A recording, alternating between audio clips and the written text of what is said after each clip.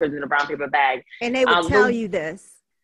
Oh, they would yeah. speak this to you. Oh, absolutely. Yeah. Oh, yeah. It was like, oh, well, you can't come in because, you're too dark. And it's like, oh, okay. Like, it's the culture, it exists in the fabric of where I was, right? Mm-hmm. The worst of it, though, for me came when I had a family member.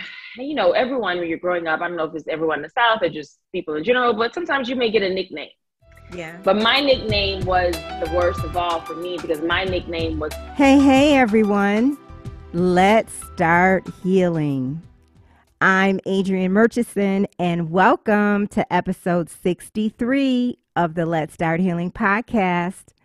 We have more in common than we think, and what we have in common can change the world. I have a really important and powerful episode for you today. Very rich, very rich. Actress Taja V. Simpson is here with me today. Taja, I will tell you about her in a moment, but you'll know her from The Oval. If you watch Tyler Perry's The Oval, you will know her as Priscilla Owens. But Taja is here today to talk about a chapter in the upcoming book, Women Who Shine, a collection of 30 stories written by women authors in Kate Butler's Inspired Impact book series. And her chapter is on colorism. Colorism is something that she experienced early in her life into adulthood, and it's a prejudice within the Black community, and it's something that is not talked about enough. I'm going to read you a definition, which I really want to get to the quote after this definition that I found in the Oxford Dictionary. And the definition of colorism is prejudice or discrimination against individuals with a dark skin tone, typically among people of the same ethnic or racial group. Colorism within the Black community has been a serious emotional and psychological battle. And as I said, it's something that is not talked about enough in the Black community. It goes right back to slavery. And I mean, just like we can say racism obviously goes right back to slavery, so does colorism and the way that we can treat each other in the Black community. Taja, she's so powerful. She shares experiences that she had growing up and how that really affected her deeply and how she had to overcome these perceptions and these wounds really inside that these outside perceptions created. Taja, as I mentioned, is currently in the series The Oval. She's also going to be in this final season of Insecure. She can be seen in All American. She was in an episode of Grey's Anatomy. She's been on NCIS, The Bold and the Beautiful. Her resume is quite long, and you're really going to enjoy listening to her as she just brings up some very poignant, powerful, painful experiences. As I said, she'll discuss some spiritual breakthroughs, and other things she'll talk about includes how she became a working actress. She is a native of Lake Charles, Louisiana, and she was just a joy to talk to, and I'm just grateful that she was willing to be so revealing. Before we get to Taja, I want to remind you that you can listen to Let's Start Healing on traditional podcast platforms, and that includes Apple Podcasts, Spotify, iHeartRadio, and our podcast YouTube channel. And remember, whatever platform you listen on, please subscribe to the podcast. I have talked to some really amazing guests since we launched in 2019, and I have more great episodes coming your way. So, Taja, let's meet her, let's get started, and let's start healing. Welcome, Taja. Thank you. It's so wonderful to have you on the podcast, and thank you so much for doing this. Absolutely. I'm excited. I was excited all day about this interview. Oh, really? Why were you so excited? I love it. Why were you so excited? Because when you first contacted me, like you do your research and you look up the podcast or information and things like that. I love that. There's a spiritual groundedness to it. I'm a Christian. That's my, my faith, my belief. So it's just an opportunity to talk about my life, my experiences. If that helps someone else, then it's like, why not? That's what made me want to be excited about being on your podcast today. Thank you so much. Now, where are you right now? Are you in LA? I'm in LA. Mm-hmm. Okay. I live in LA. And you're from St. Charles, Louisiana? I'm from Lake Charles, Louisiana. And I like to say I'm from the real LA. Just want to put that out there. But yes, I'm originally from Lake Charles, Louisiana, born and raised, went to, elementary, junior high, high school, and college there in Lake Charles, Louisiana. Yeah. My brother lives in Slidell. He's been there for well over 30 years, maybe 40 years. Wow. He loves it then. Yes, it's home for him. It's home for him. Yeah. Yeah. So you have an upcoming book coming out. You have a chapter with 30 other authors in a book, Women Who Shine. I understand it's coming out in June. Is that right? Yes. The Kate Butler book series. And I would love to talk about the chapter that you wrote. And if you could share a bit about it. Yeah, absolutely. So, man, this chapter, it was like a purging session for me. It was a healing session for me. It was something that I knew I was going to talk about at some point, but I used to say, oh, I'll save that for Oprah. Oh, that'll be my big Oprah interview, But, God works in mysterious ways. So my chapter deals with colorism and my experiences in dealing with that growing up a young child in Louisiana. It starts off talking about, when I was just a young child, 5 and under, 6, 7 and under. No matter where I went, I was always made to feel less than because of the color of my skin. There was this thing called the paper bag test, the brown paper bag test. If you were darker than a brown paper bag, then you weren't able to go to people's homes, get in certain clubs. You were treated very differently. And all of that was very apparent, but it was also the culture of the time. So in my chapter, I really tried to paint the picture of the culture as if you're watching a movie and it's a period piece. And then you understand it a little bit more versus looking at this from a 2021 mind being like, what? You can't relate to it, right? But as I was growing up, I couldn't play with kids down the street because I was darker than the brown paper bag test. Little boys or guys as I got older didn't want to date me because I was, darker than the brown paper bag. And they would tell you this. Oh, they would yeah. speak this to you. Oh, absolutely. Yeah. Oh, yeah. It was like, oh, well, you can't come in because, you're too dark. And it's like, oh, okay. It's the culture, it. It exists in the fabric of where I was, right? The worst of it, though, for me came when I had a family member. And, everyone, when you're growing up, I don't know if it's everyone in the South or just people in general, but sometimes you may get a nickname. Yeah. But my nickname was the worst of all for me because my nickname was Ugly Thing. So she would call me like, oh, get away from me. Oh, she's ugly. She's black. And if she was calling me from another room or calling me, she never used my name. She would always say, Ugly Thing, come here. Wow. And Who would do this? to know. A family member. A family member. And so I would see her on summers and holidays and, things like that.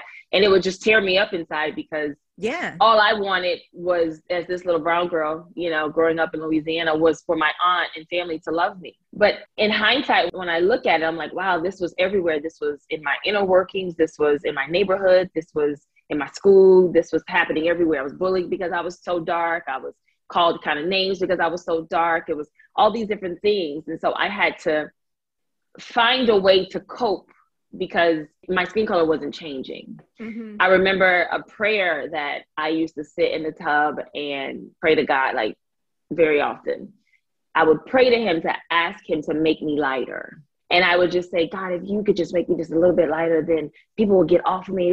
They won't be like on me so much. I won't get bullied so much. My aunt would love me. And I'm not even asking for a lot, Lord. I'm just asking for the color that's in between the knuckles on your hand, because typically the color in between your knuckles and your hand when you have melanin is lighter than the actual knuckle. And so in my brain as this 6-year-old child, right, I'm thinking, oh my God, if we could just do that, then I'll be good. That's all I need. I don't even want to make it too drastic because I don't want people to notice and then that becomes the thing. That never happened, right? So I had to learn how to cope and deal with kind of like living under the radar. Like I didn't want to wear bright colors because that would make me stand out. And then if I stood out, then I was getting bullied. Girl, you too black. You can't wear orange. Girl, I can't believe you got that pink on over there looking like a bugaboo or whatever. You know, was like you couldn't. Was there ever once in a while, would you encounter someone who would tell you that you are beautiful? Well, my parents, yes, my parents were my foundation in the, you can do anything, you're beautiful. My mom would call me her chocolate star. My parents were always, you know, encouraging and uplifting in that way. The problem then becomes that's all you get. Those only two people in a vast world of where you live, and you are a product of your environment, I believe. Yeah. So I'm getting it from, you know, my sister is very light skinned. My aunt loved her way more than me. She's light skinned. She got her albino baby because she was so light. Oh, that's my albino baby. Oh, come here. She would come in, bring her gifts and throw me over to the side. So it was a lot of that. So yes, I did have my parents countering that, but it's hard to, as you're trying to develop as a young child and grow into a young teenager and adolescent, and you're trying to tell yourself these other things about yourself, but the world is telling you something different. Yeah. You know what I mean? I would date guys and, junior high school, when you're getting to know somebody on the phone and all that kind of stuff. And every single time they'd be like, man, it's the first time I've ever been on the phone with a dark skinned girl. Like, wow, like it's the thing. I'm like, oh, wow, that we keep count. Okay. I always said though, if I had a darkie, she was gonna have to be cold, so man, so how you doing? I just be like, wow, this is but it happened so often that it made me be like, okay, well, let me just stay under the radar here. Let me not do too much to stand out. If you go above or below the middle road, you're standing out. Mm-hmm. So I had to figure out how to cope and deal with the skin that I'm in and not be so boisterous and over the top, because then it's like I'm standing out, but not be so quiet and timid, then it's like you get picked on still for that. You know what I mean? Mm-hmm. So it was like trying to find the middle ground and be comfortable in my own skin, but at the same time, I'm very aware that I'm dark. The world is telling me. There's so many different moments in my life that I remember being out with a friend, and this friend of mine, we used to live down the street from one another, and we looked a lot alike. We were the same size, roughly the same skin tone. We did everything together. And one day we were out somewhere and people thought we were sisters. And this lady was like, are you guys sisters? And we were like, no, we're friends, but we get that all the time. The lady goes, okay, because you guys look so much alike. And then my friend said, yeah, but she way darker than me. I'm not that dark. Like, we may look alike, but I'm not that dark. And then in that moment, it was like, oh, I didn't even realize, okay, I guess I am that much dark. I guess I am much darker than you. Okay. And then it's like all these things that would happen along the way in life that even when I'm not thinking about it, somebody's throwing it up in your face to make you remember. Even when I'm just out and about and living life, if it's something that's around that's going to remind me, you're less than, you're not enough. But the thing is that you're not less than. Like you said a minute ago, they would make you very aware that you're dark, like that's a bad thing. Oh, absolutely. That's so amazing. I guess I'm just, even a gazillion years ago when I was in college, because I'm from upstate New York, from Buffalo, New York. Okay. And I'm in Atlanta. I went to college in Atlanta. And I don't feel that I experienced or was aware of colorism until I came south. There you go. Even with it existing, I would think that it would have existed, so many years before and not be something that has gone on in recent years. It's crazy. It's crazy. So how did you begin to make a shift for yourself and come to a real awareness of your beauty? Let's see. I graduated college. I moved to Houston, Texas. And when I went to Texas, I was meeting a different type of people. Mm-hmm. People in Texas were from all over. And I started to notice that people that I would meet that weren't from the South, that are from maybe the Midwest or the East Coast, or even the West, they're not looking at me as a dark-skinned girl first, per se. I'm not made to feel that way. And I remember this guy that I met who ended up being a really good friend of mine. He used to compliment me on like my nose and my lips and my features and my skin tone. And he was the first guy that I remember getting those types of compliments from. Now I would get, oh, you're pretty for a dark-skinned girl. I would get, or sometimes just you're pretty. Oh, wow. Okay. Thank you. Sometimes the compliment would come out and I'm like waiting for the phrase for a dark-skinned girl. You know what I mean? But here was a guy that was complimenting me on all the things that I didn't like about myself. I didn't like my nose. I didn't like my lips. They were too full. I like my skin tone, but he was just like, wow, you are just like amazing. And I'm like, what, boy, get out of here. But he poured into me so much that now I'm in, you know, a young adult. I'm in like 21, 22. I'm in that era of my life. And I'm still very aware, like I don't want to be in the sun too long because it may get too dark. I'm still very aware that when I go in rooms, oh my God, I'm the only dark-skinned person in the room. Is that a thing? I'm still very aware of all these different things subconsciously in the back of my mind, even though I'm living this what seems like confident life. Yeah. Because what I started to do was live under the facade of I'm okay, right? I did it so much, I believed it. Yeah. So when I got to that part of my life, the world was giving me different energy. I think that's when I started to look inside myself and be like, okay, I was 25 years old when I finally accepted what I look like. I was 30 years old when I was finally comfortable in my own skin. But it took 30 years for me to be like, okay, then I had to deal with the work that I thought that I dealt with when I was younger with my family member and all the stuff I had gone through. But what I realized, I had just packed it down. Yeah. I just packed it down. I hadn't fully dealt with the wounds of it. Yeah. So when I would talk about the story with a family member to maybe a friend or something, if we're sharing stories about upbringings or what have you, I couldn't speak about it without crying. That's when I knew it still affected me, but I hadn't dealt with it. I hadn't thought about it in so many years. But every time it came up, I was so emotional about it. And that made me be like, okay, I have to unpack that a little bit more. And so that led me to the journey of realizing I had self-work to do. I didn't know I had self-work to do until then. What was the work that you did? Was it a matter of just, letting yourself feel the pain so it could dissipate? Yeah. So I realized I had to speak about it. I had to talk about it. I had to get it out of me. I had to no longer be ashamed of it. I was so ashamed. Jesus. I was so ashamed. I never wanted to tell anyone. I wanted to keep this little secret in a box, locked deep away in the back part of my soul. And nobody would even know that I went through that because I tried so hard to get over it. But I realized I have to let it go. I have to bring it out. So then I started talking about it more. I talked to my parents about it. I talked to maybe a boyfriend at the time about it. I started talking about it. And then that started giving me a little bit of healing, a little bit of healing, to the point where I thought I was great. I was like, okay, I've been doing the work. Okay. I've been allowing that to come out. I've been telling myself different things about myself. So I would have a new belief about me. But the part of my life that really changed for me was when I was engaged. And that's such a whole nother story. I don't know how much time we got, honey, but but I was engaged and beautiful whirlwind. It was like a fantasy. It was like, oh my God, we went to Hawaii for my birthday and I had no idea he was going to propose to me and he did. It was just like, what? It was just like the perfect everything. We came back, we were getting a place together. We got this beautiful condo together. And then shortly thereafter, he decided this isn't what he wanted for his life anymore. And he left me. I was devastated. Wow. And how long had you been together? Almost like a year. That was when I was at the lowest of the lowest of the low, right? So now I'm like, here it is. I finally think I got it right. I finally feel like, oh, I got the man of my dreams. I'm living life okay, this feels good. But then when he left, I realized it brought up all these other feelings from the little young girl who sat in a tub that would feel like it's her fault that this is happening to her. Yeah. So then I'm like, okay, I can't keep doing the same thing and expecting different results. We know that's the exact definition of insanity. So I was like, I have to shake some things up in my life. I cannot keep doing the same thing because I will never be here again. Yeah. And that was the darkest part of my life, but it birthed the best part and the best version of me.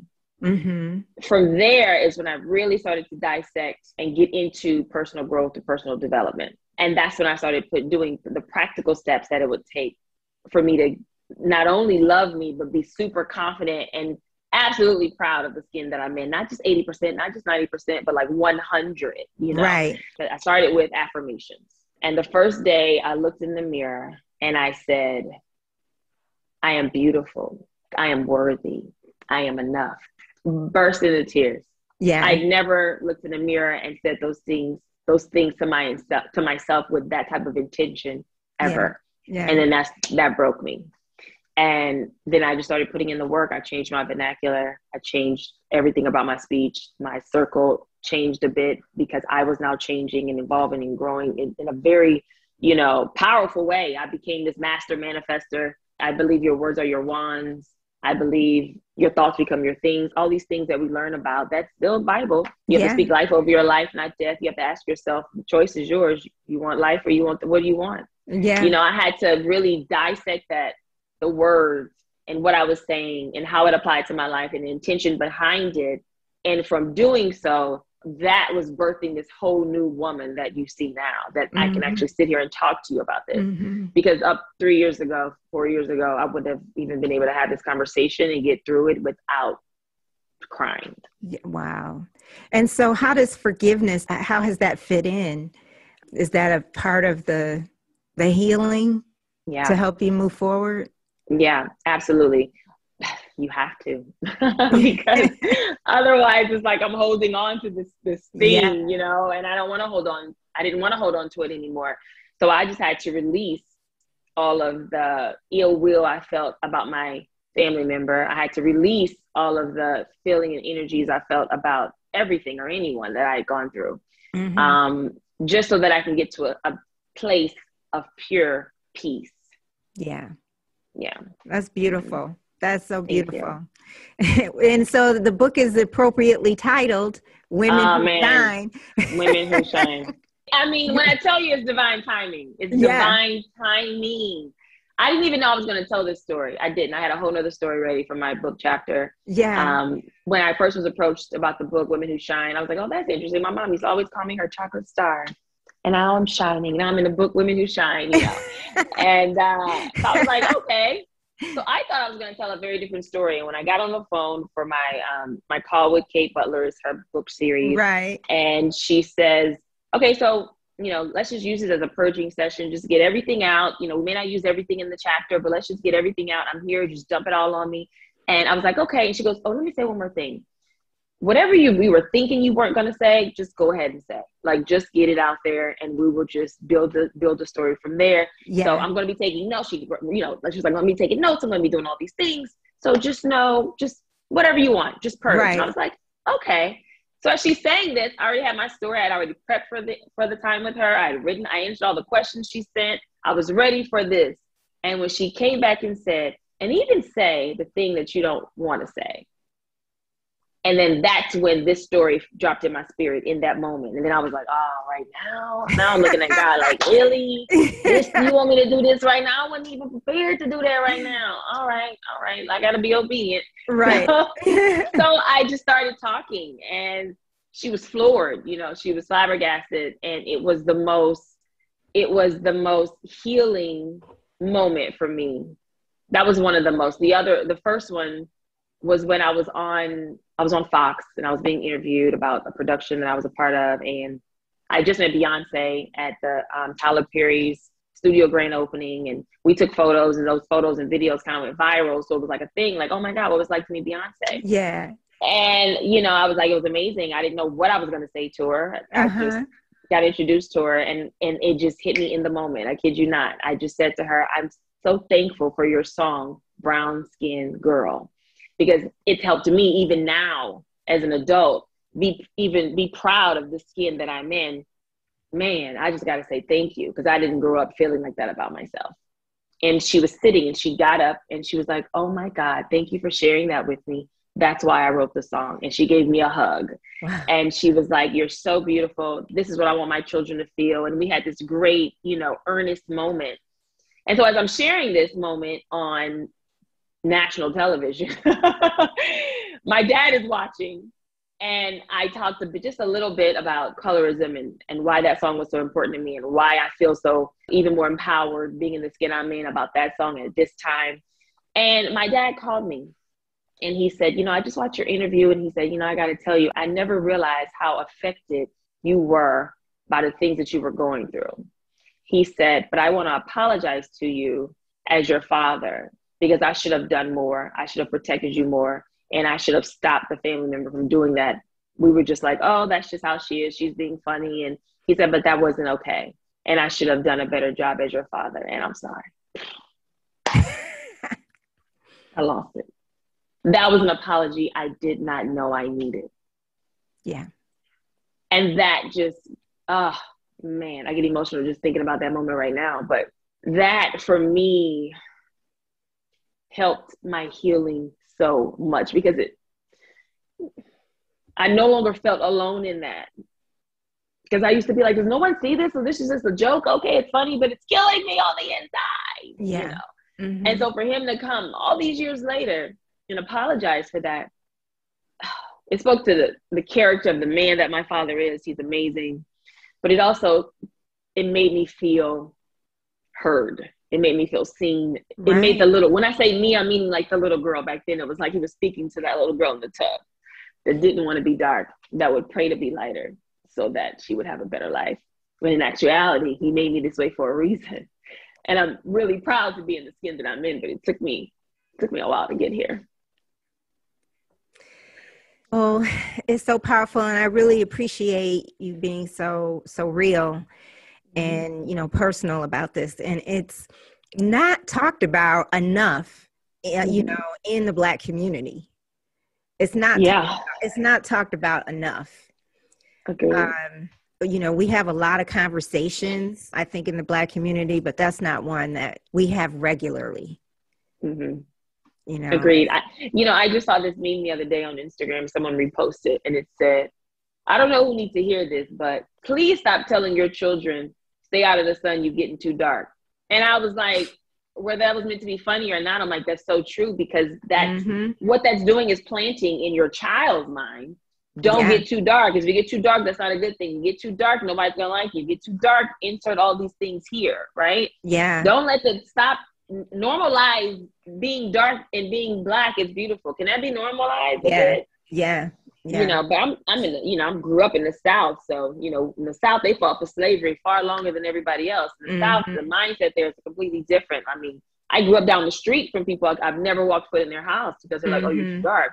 All the way up into college. And I supposed to go to this girl's house to work on a project together. And then I see her at school, like, okay, meet you at 4. And she was like, oh, we got to go somewhere else. I can't do that at my house anymore. I was like, oh, okay, why not? What happened? She's like, my dad's going to be there. And I was just like, and I did not get it in the moment. And I was like, oh, what does that mean? And she's like, oh, he lives by the brown paper bag. So nobody dark has ever been in our house. I mean, this is unbelievable. I had never heard that before. Yes. Not modern times. I mean, I know modern times. Yeah. I have never heard that before in modern times. Absolutely. Oh, I've had one of my girlfriends in college. She ended up marrying a guy who is really chocolate, as they say, or really dark skin, right? And she didn't know if her dad was going to walk her down the aisle until he showed up at the wedding, because he didn't want her to marry him because he was dark. And I was like, wow, and he walked her down the aisle with that most angriest face. Like he was just like, I don't want to be here. And, you know, they're happy now. They have kids and all of that. But yeah, her family wanted to disown her because of that. That's real. She's switching up they want to keep the color line pure is what the verbiage that's used. So we got to keep the color line pure. So there's incest sometimes going on, but we want to make sure that we're continuously dating and marrying lighter skinned people. I mean, but that only goes back to slavery, of course, and white culture that, you know, we just adopted. That is, of course, horrible. That is horrible. But I have to acknowledge that my mom experienced some of that. She was from Virginia. She's born and raised in Virginia. She's not living anymore. She would just tell me about her experiences sometimes.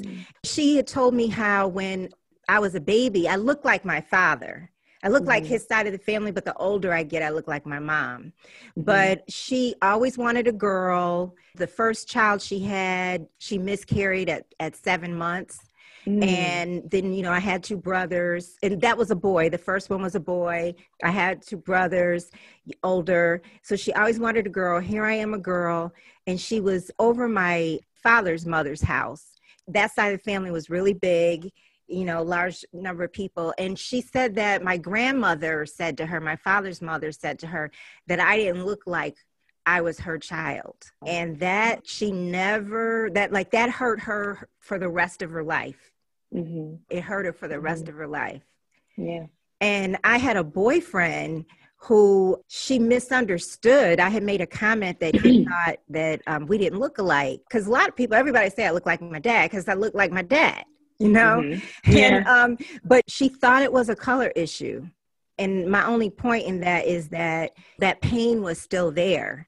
Mm-hmm. And so it didn't come up, you know, those are the only 2 times I really remember it coming up. But it just goes to show how that wound is there. And my mom she never honestly felt close to my grandmother again after she made that statement. After she said that. Mm-hmm. You know?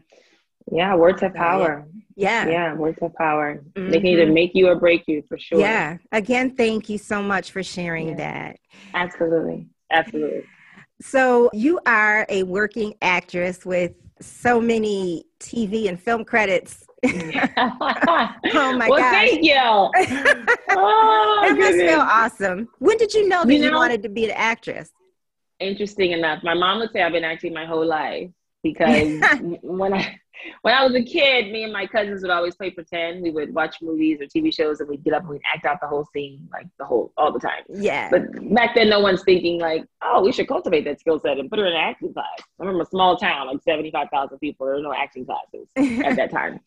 And I didn't know I wanted to do that until I graduated college. And then when I graduated college, it was like this little small voice that was just hitting me like, hey, you should try acting, So finally I was like, okay, well, let me at least try it.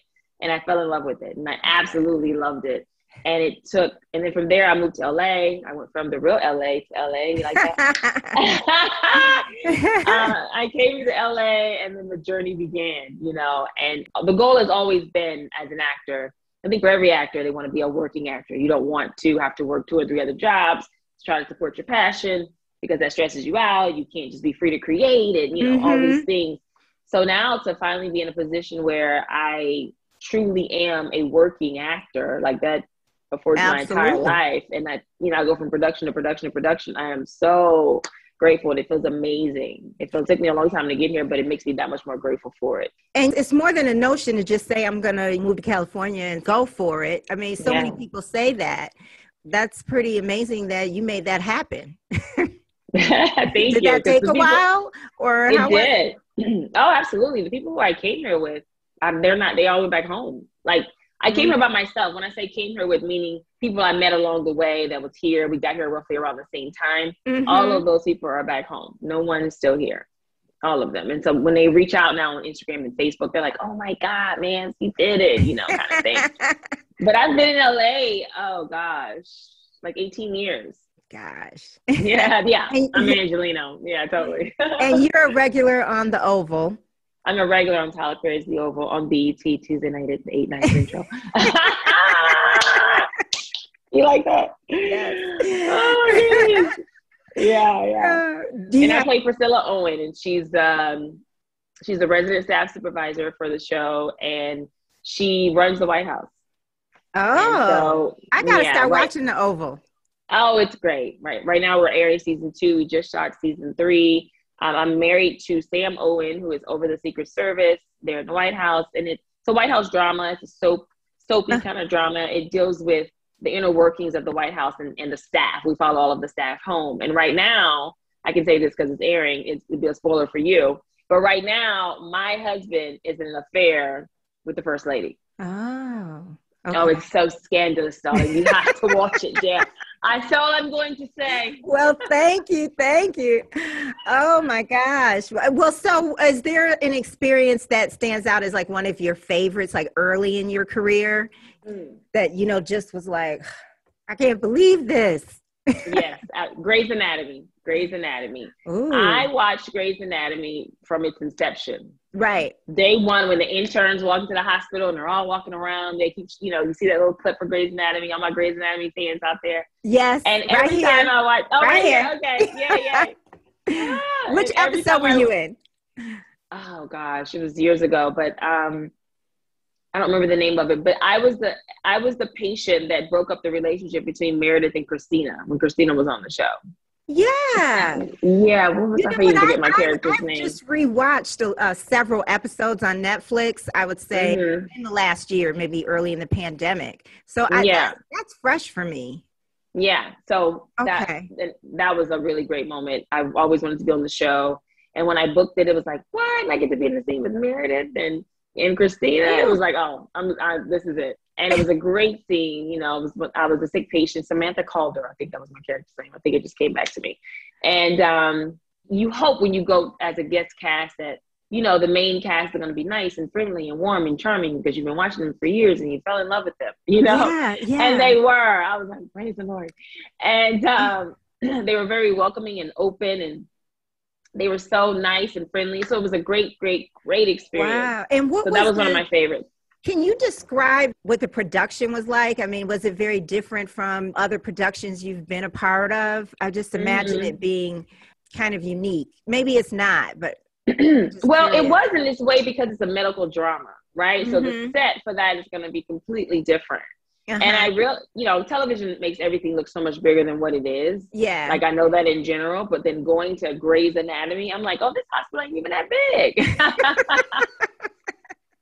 Like, I know better, but, you know, I was a fan. I was a fan actor being in there. But what I love that's different about that show is there are health professionals that are on the set to help them be as realistic and as real as possible. Same for the guest cast. So if I have questions, I'm like, okay, I'm having, I don't even remember the storyline, but it was like, let's say my character's having seizures or all these things. How would I act that out? What does that look like? Like, I did my own research, but here's a lady who's been in the field working this for 20 plus years. And so she'd come over and be like, it'd be more like this. You'd be like that. This is how you would feel. And then I'm like, oh, great. So that was really helpful working on a set like that. Because typically you don't necessarily have someone there, but then you don't necessarily need it to be that accurate to a disease or to an ailment of some kind, right? So working on a medical drama makes it a little bit different because what you're saying has to make sense, you know, how you're moving your hand placement has to make sense. And then as the patient, how you're acting out this hurt, this pain, and everything you're going through, again, has to make sense. So that's what made it a little bit unique and different. Okay. And so you have a cosmetic brand, is lipstick out? Lipstick, yes. So I launched a lipstick collection called the Taja V Simpson Lipstick Collection. And it can be purchased at TajaVSimpson.com. So let me just give you the brain story for this since we were talking about colorism. One of the things that I would never do is wear lipstick because anytime I tried to wear a color, I was made fun of and different things like that. So subconsciously, I'm like, oh, I can't wear that. I'm too dark. I can't wear that. I'm too dark. So I just would never do lipstick. And I had my mom and friends and makeup artist friends and be like, oh my God, you can wear any color. I'm like, girl, please, whatever. So this one particular friend, Crystal, she was always on me about wearing lipstick. And I just would be like, it looks great on you. It's not going to look good on me. So I would never do it. One day we're at a cosmetic store and she's like, why don't you try something on? I was like, oh my God. So this is like the umpteenth time now, right? She asked me to do this lipstick thing. And I said, okay, you know what? I'm going to do it. Yeah. And when you see that it doesn't look good on me, the deal is you will never bring this up again. And she was like, deal. I said, thank you. I put it on. I looked at myself, I got quiet, and I started to cry. And she was like, oh my God, what's wrong? Take it off. What's wrong? You don't like it? Take it off. And I was like, I like it. And she was like, well, why are you crying? And I said, because for years, I was always told I couldn't do this. And I believed that someone else's opinion of me. And it was in that moment, maybe 9 years ago, maybe 8 or 9 years. And in that moment?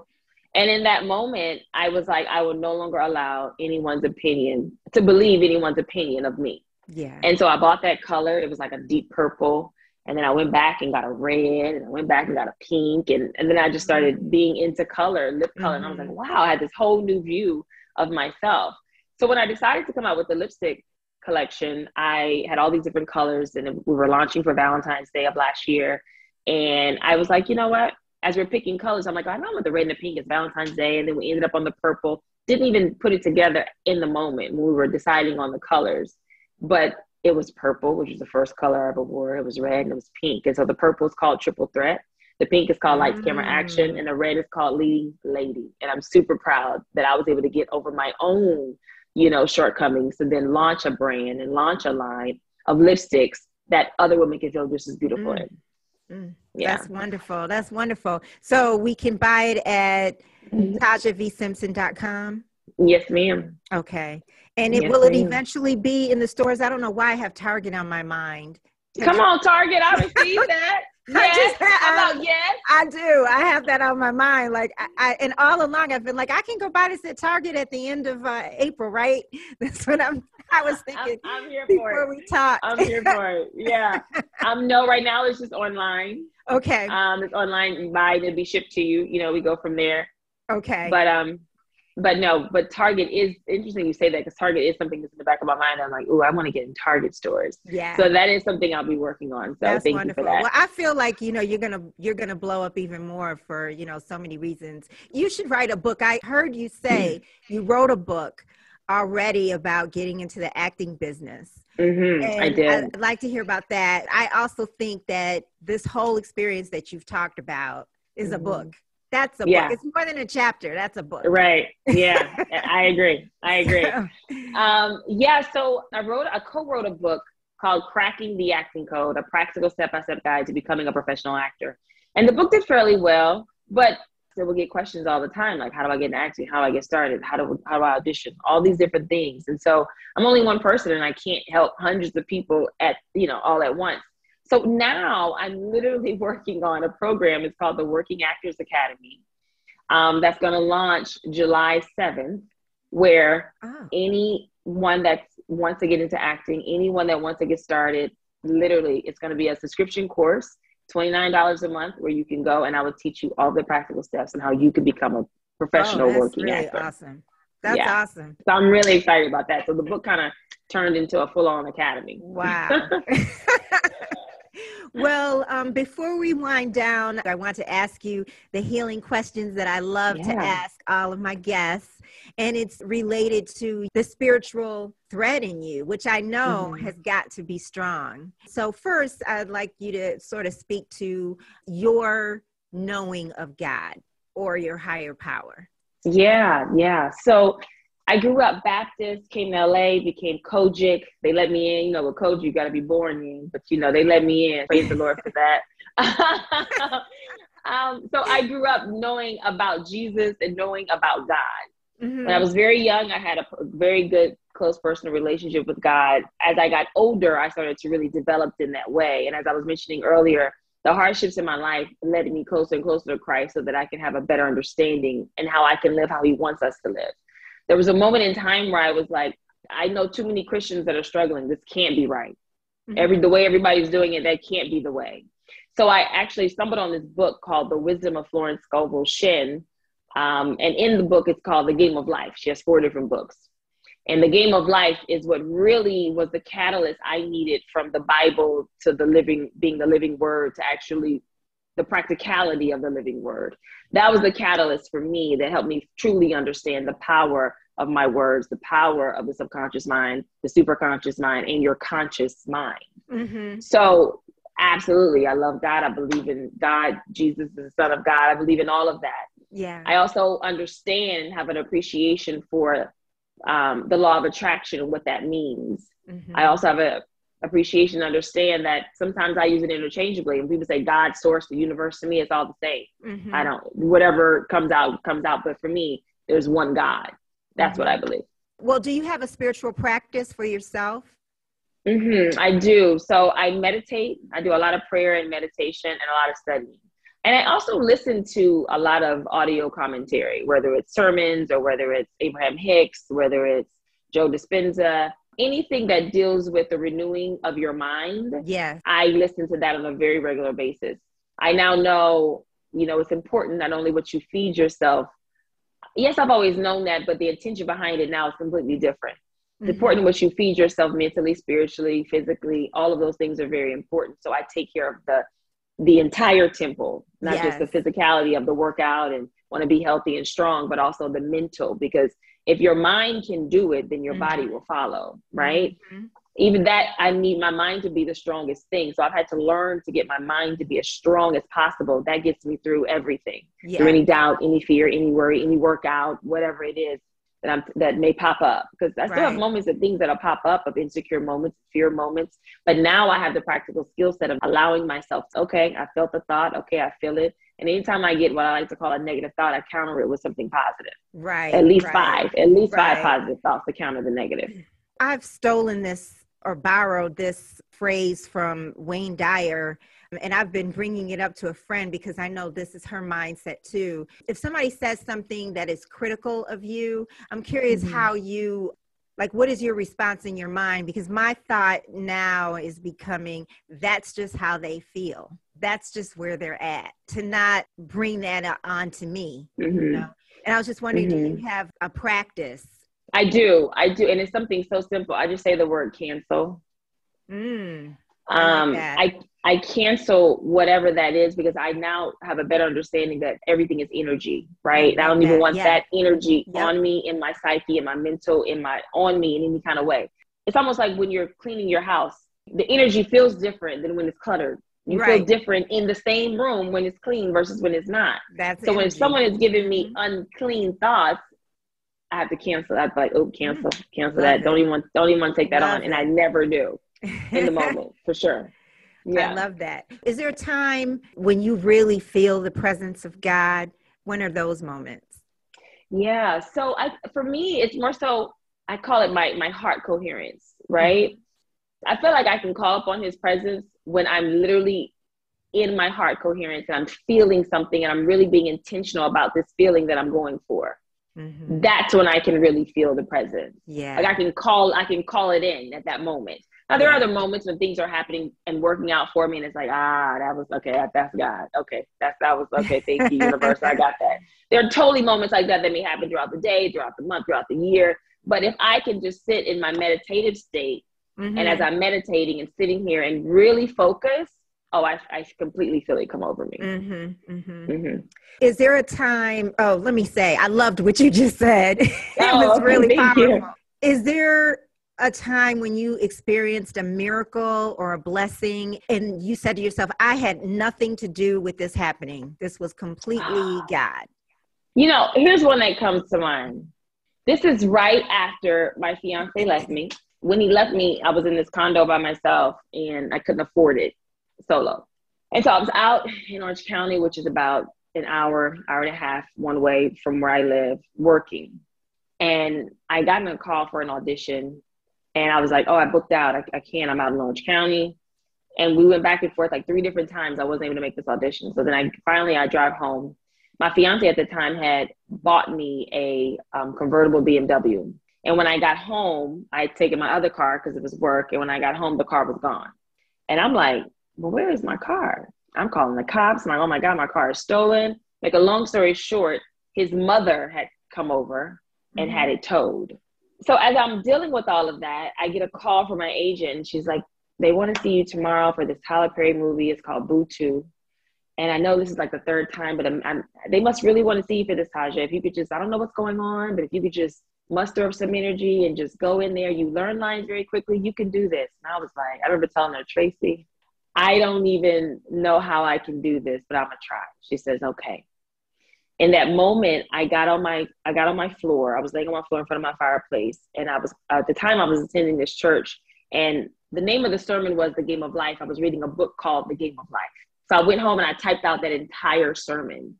It was 8 pages. So I felt like I was going through spiritual warfare. So I was in my house, like, for God did not give me the spirit of fear, but of power and love and a sound mind. The devil, you cannot come up in my house. And I'm in there like throwing scriptures out. I'm in there just doing it, right? And so I ended up falling asleep on the floor. I get up at like 6 the next morning, like, I got to learn these lines. It was 8 pages. I got up, I learned it. I did the audition, did an amazing job. And I said, you know what? I have auditioned for Tyler Perry. I went back and looked and I auditioned for him 7 times. I realized at that moment, 7 is the number of completion. 8 is the number of new beginnings. So I said, I have to do it. What is my action step? What is my faith step that I can put out into the world that God will know I'm believing for this one? This is my new beginning. I'm believing for this one right here. So I got up and I packed. I packed my bags as if I already booked the job, as if I already got it. And I was just like, okay. And I set the bag by the front. If I needed something, I had to go in the bag and get it because I was ready to go. Yeah. I get a call the next day like, they're still waiting for Mr. Perry to make his decision. I said, okay, tell him take their time. I'm already packed. I'm ready. So you made it to the audition. I made it to the audition. I did the audition. Yeah. And it went okay. And then from there, once I told them, once I went to the point, once she called me back and they were like, they loved your audition. They're going to send your tape to Tyler Perry. We're just waiting to hear back from him. And I was like, tell them to take their time. I already packed. I packed my bags. I'm ready to go. And she was like, okay, yeah. So the next day they called me and they said, okay, you're the choice. And when I tell you I shouted, I feel like that was God, because I was in such a low state. Here it is. I'm struggling financially. I don't have enough money to pay for this condo by myself. He just upped and left me in. I'm working an hour and a half away just to make ends meet. I'm working 2 full-time jobs. Then I come home, my car is gone. Come to find out, his mother came. I was like, take it, guys. I can't. I had nothing left. And you want me to be creative? I said, God, if this is for me, you're going to have to come in here, because I got nothing. Lord, you're going to make me cry. And wow. And I fell asleep praying. I woke up the next morning. I went in there, booked the room, as I like to call it. And then 2 days later, it was official. And it was a Wednesday when I booked it. That Friday, I was in Atlanta and I was filming Tyler Perry's Boo 2 of Medea's Halloween. So that's the story that came to mind. I was trying to think of another one that was maybe shorter, but it was like, that's the moment that I knew I was at my absolute lowest. And if God didn't give me any kind of strength, I didn't have it in me to do it. I just did not have it in me to do it, but God. And you know what? That was surrender. You know, that's such a lesson for all of us, because it's when I've been at those moments of I'm exhausted. Yeah. I give up, that the thing happens.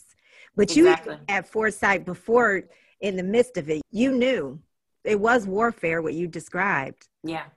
Yeah. Oh, gosh, Absolutely. Thank you so much. Well, okay, so one more question, and then I want to ask how people can get in touch with you, which I assume would be through your website. But what do you think that God calls you to do for yourself and for others through your work? Interesting enough, when I feel like called to do a certain role, it always helps me personally in some way, which then invokes healing in me. Mm-hmm. When I was a member of West Angeles Church of God in Christ, I was also over the theater department. So for 12 years, I ran the theater department. We put up these ginormous, Easter productions and various productions throughout the year. And our ministry was called the Drama Ministry, Delivering Righteous Anointed Ministry Through Arts. Luke 14:23, go out into the highways and hedges to compel them to come in so that my house may be filled. Like, that was our ministry scripture. And I realized through that process that this was my passion, but it was also my purpose, because people will watch our productions that I either directed or that I written and directed or directed and starred in, that people were getting saved from these productions. People were coming into church and we were giving them a word in our own creative way through the visual arts that was making people feel so compelled that on the Sundays that we performed were the most attended Sundays. Mm-hmm. And so I realized during that time, I was so passionate about it. I mean, I still am, but I'm so passionate about acting. I feel like I have a responsibility being on television every week. I feel like if I'm going to step into the shoes of this character and I got to breathe life into these words off the page, then it's my responsibility that I need you to feel something on the other side of the screen. As you're watching me, I don't take any job lightly. I choose which job I want to take. I choose what I want to do. I believe everybody's story is important to tell, but that doesn't mean I have to tell it. But if I'm going to tell this character's story, I'm going to do my due diligence. I'm going to do her justice. And I think that's what's made me I believe that's what's made me so successful in my career, is because people watch me on television or in film, and a lot of the commonality is, ooh, I felt that. Ooh, girl, that was good. Ooh, I was right there with you. Like they're so connected. And then I'm not the lead in the Oval. I'm a regular, but I'm not the face of the show. But because of what I bring to the character, everybody's always so connected to Priscilla. That's the word. And that's because of all of the work that I put in to this character, because I just take it as a responsibility. It's my job. I don't take it lightly that I'm on television every single week. And we're the #1 show on Tuesday nights. I'm on regular, basic, and cable television. No kidding. That's the word I was going to use before you even said it, was connected. Like, you consciously want to connect with the viewer. Mm-hmm. Absolutely. Yeah. Absolutely. So that's your intention. Yeah. That's my intention. But see, intention is so powerful.